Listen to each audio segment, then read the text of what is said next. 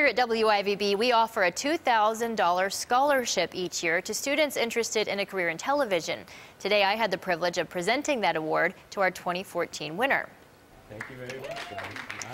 There's Kyle Ferrara. He's a student at Canisius College, majoring in communications. He came to our studios this morning to accept that award. Ferrara says he hopes to work in radio and TV after graduating. You should hold on to this. I really immersed myself in as much as I could as far as our student TV station went, working with our athletics department on broadcast.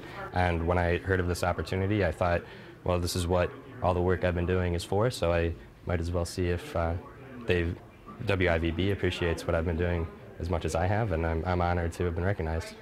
Seated. And we do. As you can see, he took a tour of the studios as well. Congratulations, Kyle, from all of us here at Channel 4. Maybe we can get him a job here one day.